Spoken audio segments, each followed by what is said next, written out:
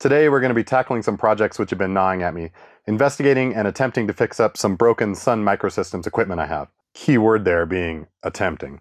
First, we have my nemesis. This is a SunPCI III Pro. This is an entire x86 machine on a PCI board. It's got an Athlon processor inside. This is meant to go inside of Sun servers. It basically allowed businesses to run Windows applications where they otherwise wouldn't have been able to on servers running Spark CPUs. I've seen this board successfully post exactly once, and I've been chasing that high ever since. We'll see what we can figure out with this one. It's not looking good, but you'll also learn why this compact from 2003 has anything to do with it. And then we'll have a look at a couple of broken Sunray thin clients. Sunrays were a line of thin clients that Sun put out starting in 1999. They're basically computing devices that hook up a mouse, keyboard, and network, but they require a server to provide a session to do anything useful. This Sunray 270 was generously donated by a viewer named Jed, but it doesn't start up quite right, so we'll have a look at it. And finally, we have a Sunray 2FS that looks like total garbage. We'll see what we can do for this guy. Let's get into it.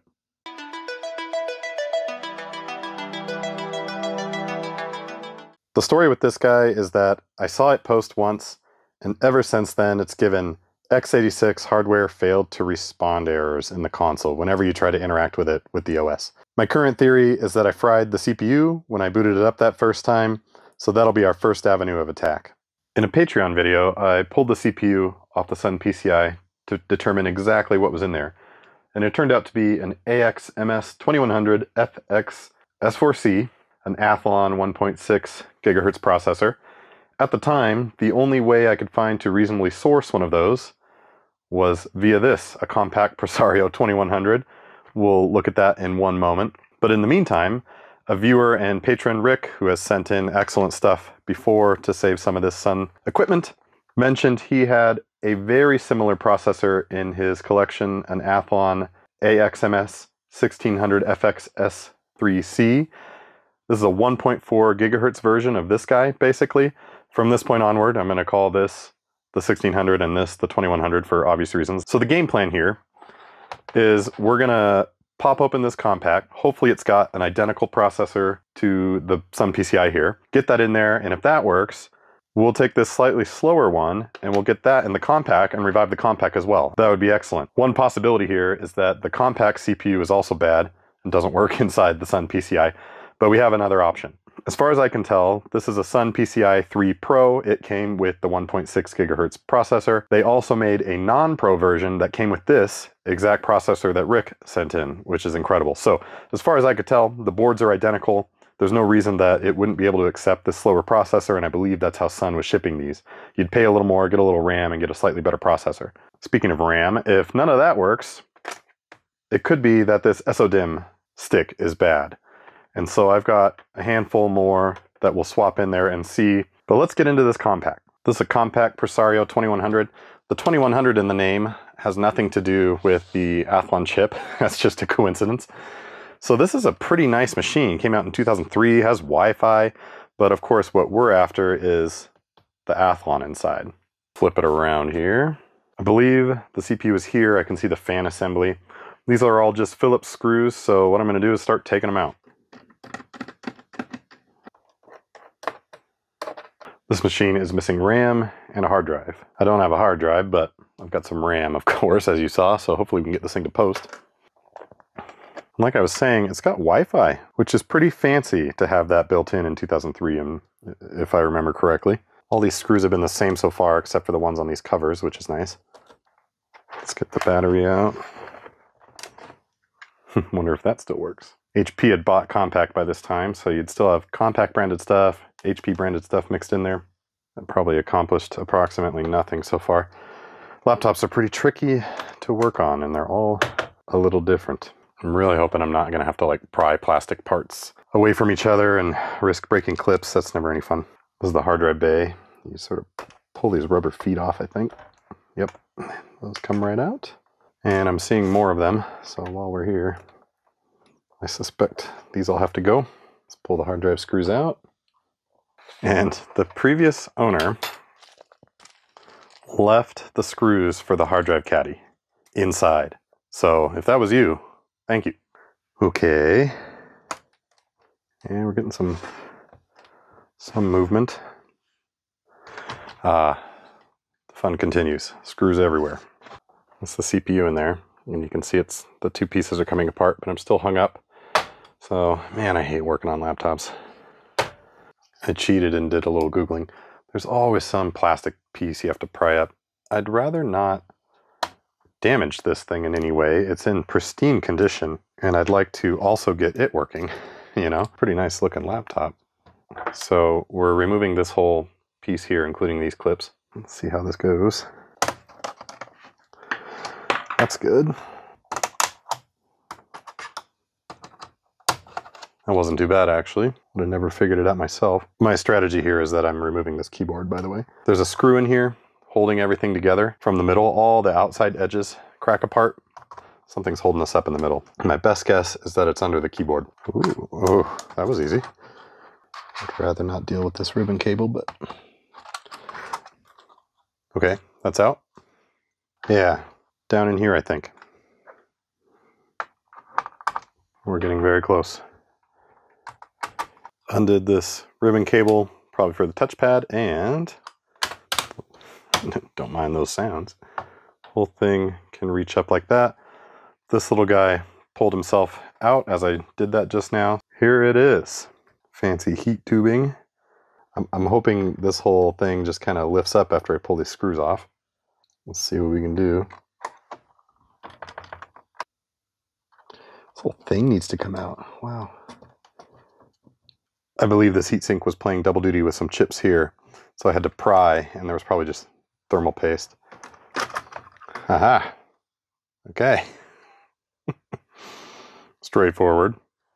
The moment of truth. Is that what I actually want? No, it's not. This one's an AXMJ 2800 FHQ4C. Who came up with these names? Anyway, it's a third variant. So that probably wasn't worth my time. Very excited to put this back together. This is a Athlon XPM 2800 Plus, the nicest out of all three. So we won't go down that road just yet. I think what we'll do is put this 1.4 gigahertz Athlon in here, because we know that was a valid chip that Sun shipped with these PCI boards. We'll go from there. So let's pull this one.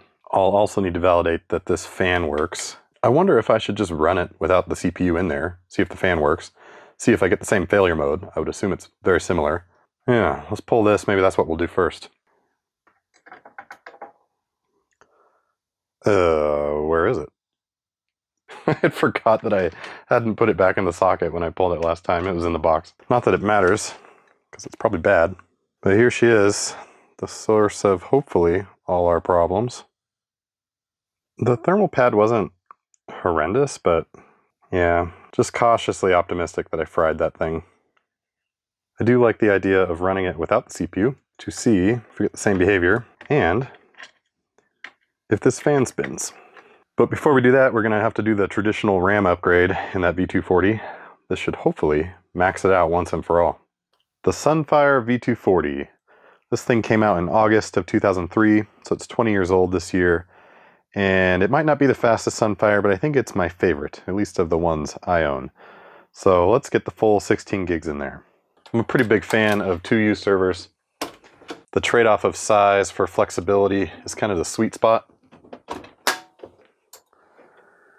In here we've got the fan baffle, lifts up like that. The story with this one is when I got it, one of its UltraSpark 3Is didn't have a heatsink on it. So I bought a heatsink, but that chip had been fried and gave me no end of headaches. In fact, it's right here. I still have it. Once I figured that out, Rick, the same viewer that sent in that Athlon and that RAM, had some UltraSparks. And so he threw one my way and we brought this thing back to its full capacity. He also sent over a bunch of RAM at that point, but one of the sticks was bad, or at least this machine didn't like it. So I think what I have in here, these are a couple of 1 gig sticks, as I recall.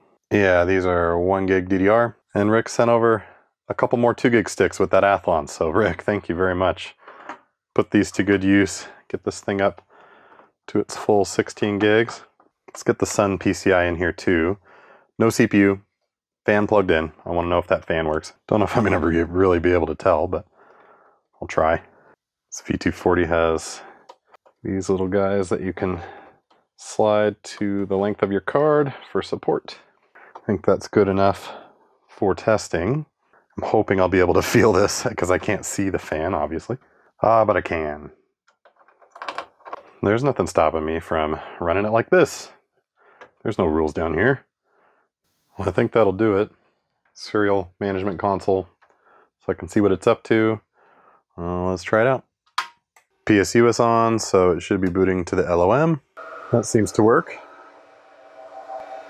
It's gonna turn off though. I don't think it likes not having a CPU in there. So we'll pull this, make sure the RAM's good, and we'll come back to the card. Even with the SunPCI pulled, boots for a few moments, then turns itself off. Let's pull our RAM. Very strange.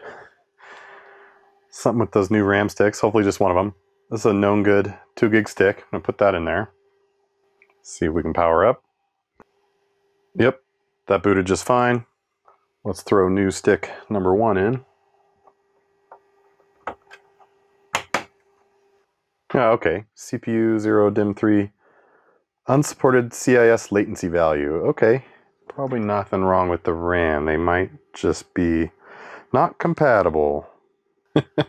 Well, we tried, Rick. Pretty sure these are running at 333 megahertz. These are running at 400. That's my best guess anyway. These are probably fine. They're just not going to work. All right, well, we'll be back in here again someday with more memory. Our friend here was not the culprit of the forced shutdown, which makes me feel better. Let's get it back in. We'll boot this up, try to talk to it, and what we should see is the same hardware failure. Then we'll get the other CPU in.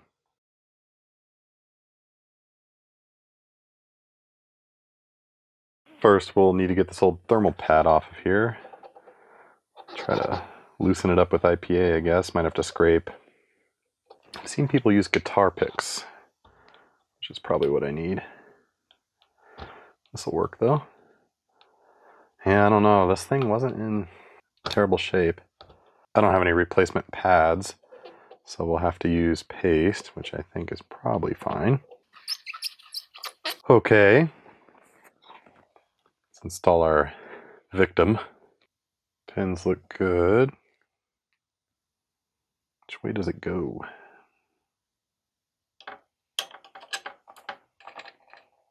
Just like that. That's going to make a huge mess, but better safe than sorry. Screw it down, and that'll be that. V240 is back on the top of the rack, plugged in but not turned on. Let's see what we get. Here we are connected to the serial management console of the V240. If you're not familiar with these Sun machines, what we're going to look at is something called the ALOM, or LOM, Lights Out Manager. This was Sun's remote management utility for these Sunfires. So let's get logged in here. The LOM starts when you give the power supplies power. It's sort of a little computer inside the computer that allows you to manage the machine and boot it into other modes. As you can see, when it started up, it did some very terse tests. Now what we're going to do is tell it to power on. You can see it says host system has reset. Now the machine has power. We type console.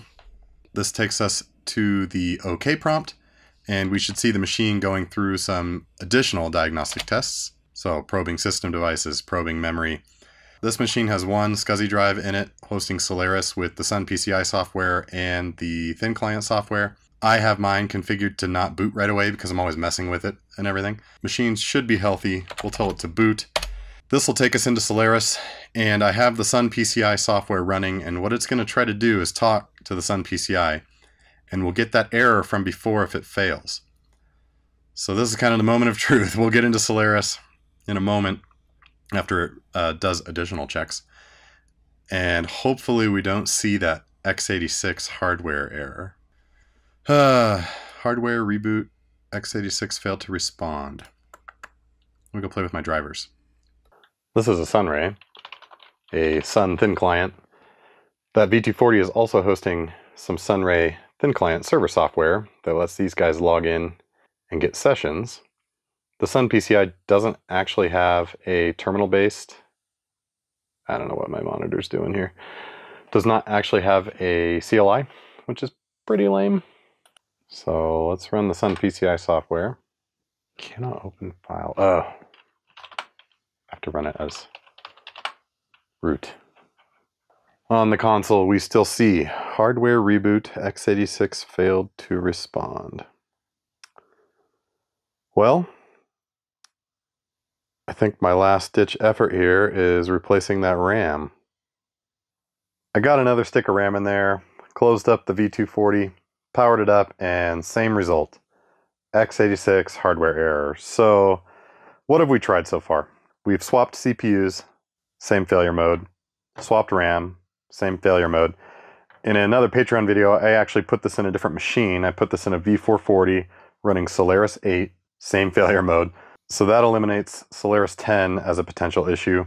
And then I also experimented with several of the jumper settings, one called hardware reset and one about strapping from the boot ROM versus hardware.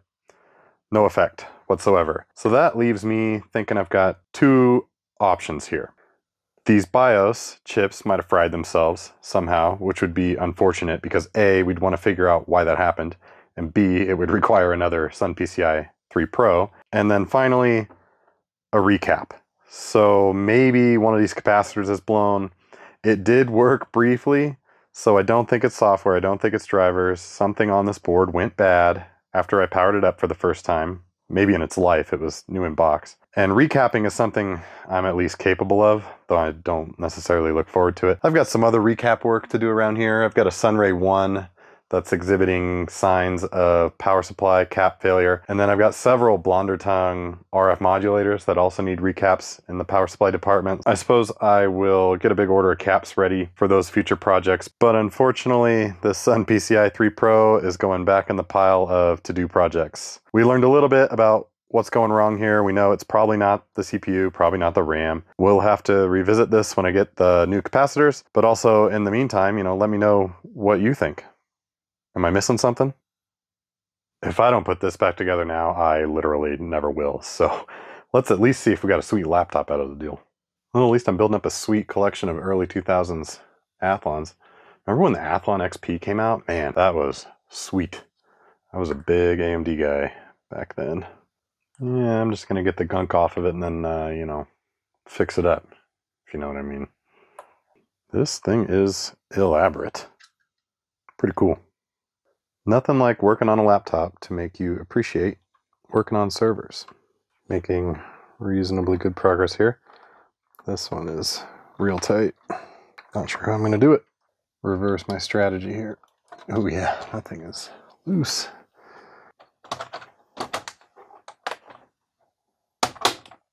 That doesn't look good. I'm only missing one screw, if you can believe it. Now I don't have a hard drive for this thing, but I do have RAM, so we'll throw Infineon's finest in here. Hopefully we can get this thing to post, just to see what it's all about. That's not working very well. That one did.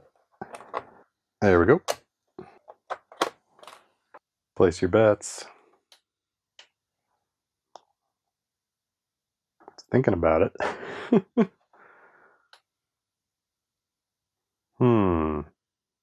Lights up for a second and then turns itself off. Just like everything else I own. Well, let's move on. This is a Sunray 270, a thin client from 2006. A viewer named Jed sent this my way months ago. It's got a problem. Let's get it plugged in real quick. Turns on, self-diagnostics, check signal cable, then it turns itself off. Nothing on the LED or anything. We're going to dive into that, but first let me show you something kind of interesting. This is my working 270, and if we flip them around, mine was missing this back shroud, which I never would have known. I did think it was kind of funny looking, but I thought, whatever, because the Sun logo is here, always covered behind the shroud. Nice attention to detail there, but yeah, at the very least, got a shroud out of the deal. Let's dive into this thing. First thing I'm going to do is just power cycle it while it's connected to the network. The Sunray server is running, as you can see, on a Sunray 2 behind it. I don't think it's getting far enough in its boot process to be doing anything, but you never know. Maybe it'll try to bootstrap itself. So we'll turn it back on. Yeah, I don't think so. Another thing to do is to try to get into a firmware reset dialog, and I think you hold Control Pause C when it's coming up.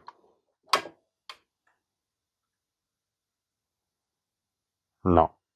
Okay, well, we're going to try to crack this thing open and see if there's anything obviously wrong. I think this is mostly just going to be a fact-finding mission. As we get into this, you will notice there are not a lot of screws, which means we're going to be doing a lot of plastic bending and prying and cracking, which always really sucks. Kind of had enough with that laptop, but here's what it is. That's how they like to cut. That's how they like to save money on metal. Okay, I think we're getting some progress here. There's probably a right way to do this, but best way I've found is you just kind of get at it. Oh, I'm getting a little ahead of myself. We'll take off the easy shroud first.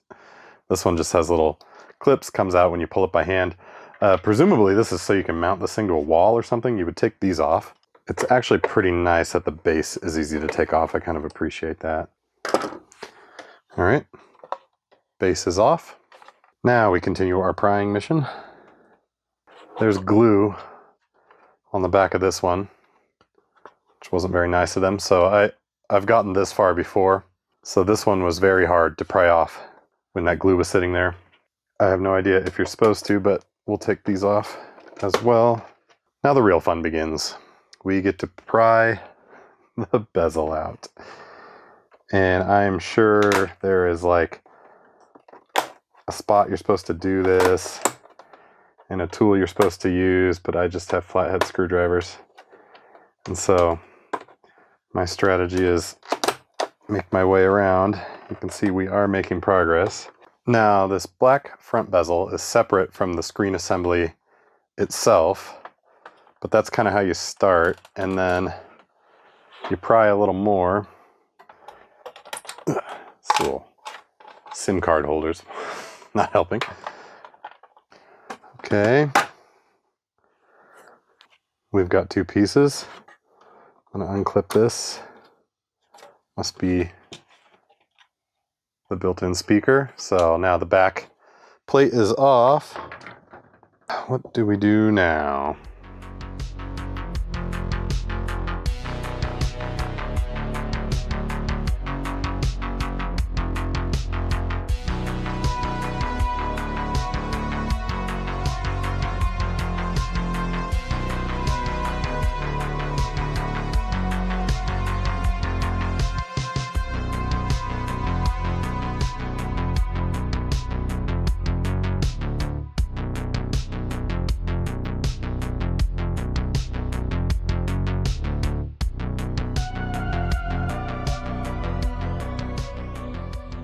So here's just the front panel, and it's got a circuit board to drive it. Thin client tells it what to display. There's a bunch of connectors here. I suspect these are not our issue. We would probably not see a display at all, or there'd be something garbled about the display rather than the computer telling us it thinks something is wrong. I think these are just power, and the computer doesn't like it. It was, you know, complaining about check display or something like that. See if we can look under here. Could this have become conductive? Did this tape break down over time? This is a really, really thin connector. No, I don't think so. The act of messing with this thing might solve our problem though. Power comes in on this side, and this is some sort of daughter board with power stuff going on for the screen. An engineer at Sun that worked on these could tell us exactly what that error message means and probably point us in the right direction. All the screws are the same, which is nice. As you know, I'm a massive fan of companies making all the screws the same. I hate working on these guys. It's so easy to damage them. I'm sure I already have here. I've had to manhandle it pretty badly. Might help to take these off. There is always something fun about being the first person to open up a machine since it was built. This one's pushing 20 years old, 17 years old. USB daughter board, and the thin client with its video processing chip, ATI something. Cool. I'm going to take a look at all these up close. I doubt I'll find anything just glancing at it because everything looks really clean. I'll be back. Nothing obviously wrong. Looked up a few things though. This is the driver for the lamps, the lights that shine on the screen. So this probably isn't our issue. I don't think the computer would be smart enough to be seeing if this is turning on the lamps, but I suppose you never know. This is an off-the-shelf part. Sun doesn't make this. You can pick these up still. And over here we had this daughter board with the USB on it, and I thought this was going to be all USB, but these Realtek chips are screen drivers. So this is going to be integral to driving the video on the screen. And then of course the actual thin client, CPU, an AU1550 Alchemy RISC chip, I think, made by AMD at this point, I believe. And then an ATI ES1000 for the graphics. It's got these breakouts, no doubt for debugging or programming. I really need to get like a bus pirate or something to see, you know, in case these were serial, so I could try to interact with them, but don't have that, so that's okay. We're going to hook it up on the bench here in all its parts and see what it does. What could go wrong? Got some plastic here, obviously, on the bottom of the board so we don't short anything. I guess I'm just seeing if anything I've done, pulling plugs out, putting them back in, makes any difference. You'll have to trust me as I sneak under here. No, identical. Now what? This one's going to take a little more thinking. Traced all these out. This cord's fine. Though I don't think anything down here is the problem. This is just driving lights. That doesn't matter. And it's doing it, so that's fine.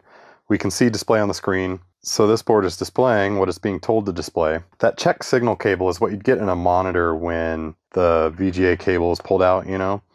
So I suspect something's going wrong up here. We're not driving the video properly into this board, and therefore the monitor. So that's going to be a tricky one. I mean, these are non-trivial boards. They're multi-layer. Yeah, I'm going to have to think about that one a little more. It'd be interesting to poke around a little more, see if one of these is a UART or a JTAG for programming. I wonder if we could talk to it somehow. Yeah, I'll put this on the back burner for a little while and mull it over. Definitely going to need some more advanced techniques than what I have in my toolkit at the moment. My hunch is that if I took a known good Sunray 270 main board here, popped it in here, all this would just work. So at the very least, I've got a bunch of parts, and we learned how to take these things apart. This thing is our only hope today. This is a Sunray 2FS, the Sunray 2's big brother. And if you had this back in the day, you were top dog. Like 100 base FX, fiber, Ethernet, dual head, 2 monitors, DVI, primo stuff. As you can see, it's got some problems. Wasn't always this way. When I bought it on eBay, it was in perfect condition, and then the seller shipped it with this really heavy plate, poorly packaged, and it destroyed itself in transit. But I worked out a little bit of a refund deal with the eBay seller, but long story short, I think I got to keep it in this condition, shipped to my house for less than 10 bucks, so I thought, yeah, if I sent it back to the eBay seller, they were just going to throw it away, which would have been equally as sad. I don't have any reason to believe it doesn't work, though it did get bopped around. I almost shouldn't even say that out loud. Let's plug this thing in and see what it can do. Got it plugged in. I see the Ethernet card came to life. Wow. It works. It is VPN'd. It's trying to VPN to 202.45.129.172, which is fine. We can factory reset it in a moment. It works. I just looked it up, wouldn't you know it? That IP range belongs to Oracle Japan. So this was an Oracle unit. Very cool. Another thing that makes this thing special are these DVT stickers, and these stickers about not conforming to regulatory requirements yet. This would have been a design verification test unit, so probably really late in the beta testing or right before production runs of the 2FS. This guy would have come out as a design verification test unit. Really cool. So pretty unique, and that's why I wanted to try to save it. Let's try to get it open and see what's rolling around in there. We will remain positive and look on the bright side. The fact that it's broken tells us a little bit how it comes apart. So clearly there was a clip on this piece that went in here and got busted off. Presumably there are more along the way. Yeah, it kind of feels like it. I'd rather not break it any worse than it already is. There might be more than one piece in there. I'm going to do this off camera. Also, I first noticed it on that 270, but these things have SIM card slots. I've had these things for months, and I didn't know that. Got what I was after. It was the little shroud for the Java card. Its glue got jostled out. Fits in there just like that. It's not actually broken. That's nice. Now, what to do about this? I think we can save it. I kept all the little plastic bits because I didn't know what I was going to have to shove back in. But this looks pretty complete. Let's glue this back together. I think super glue is going to do it. But if we get desperate, we'll pull out the big guns.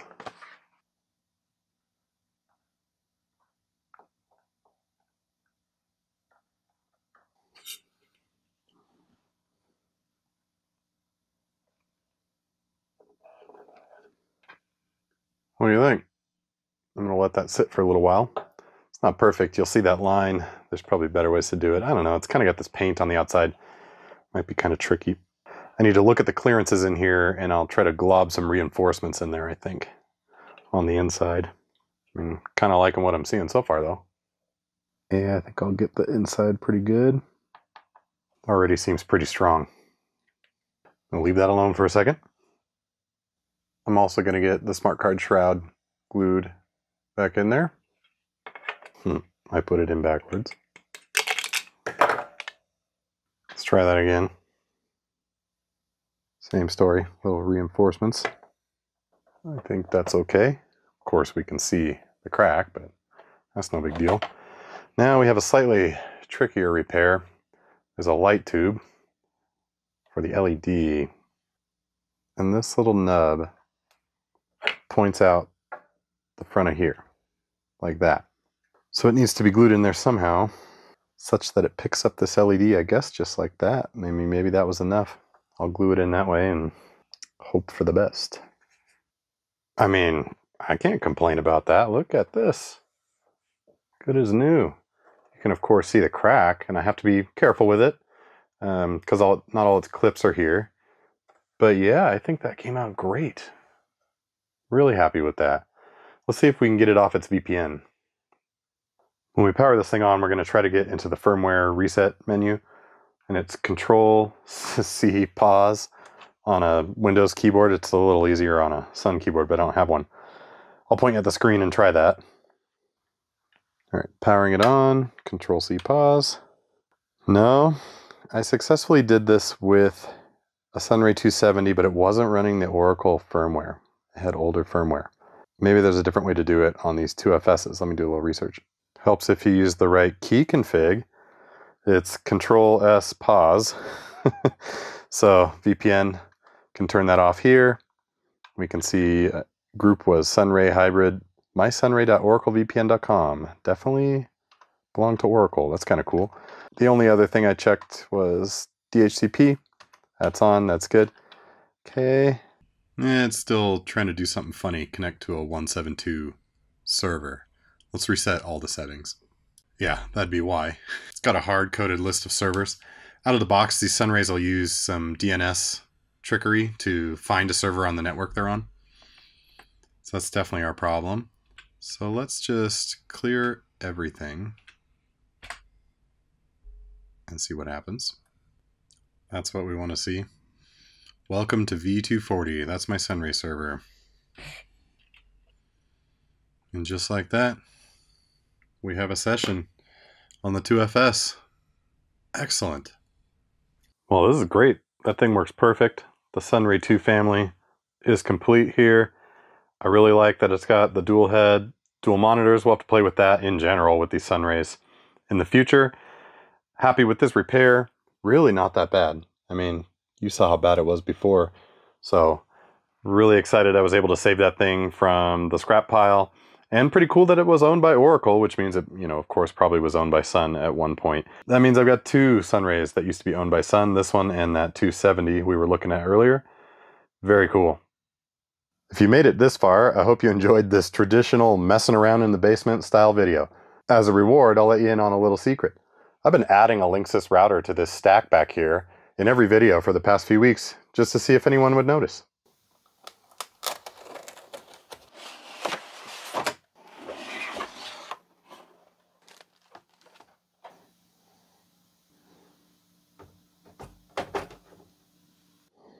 And now you're in on it. Jed and Rick, if you're watching, thank you so much for the generous donations. I know some of it didn't turn out as planned, but we will eventually get this stuff working, and I really appreciate it. But in the meantime, I hope you all enjoyed this video, and I hope I see you in the next one.